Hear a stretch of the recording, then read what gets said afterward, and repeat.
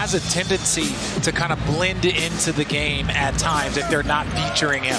You do not want him blending in. You want him standing out at all times because it'll open up things for everybody else. Oh, James very upset at that call on Russell. Where they're trying to say that he held him up on that back cut, which didn't allow him to go and receive that pass. Now, that first play, the reason why Kevin Durant got open earlier is because he faked the backdoor, went back out for the three, and then here they're saying that he held him up. This is going to be a tough one. And the foul called on James.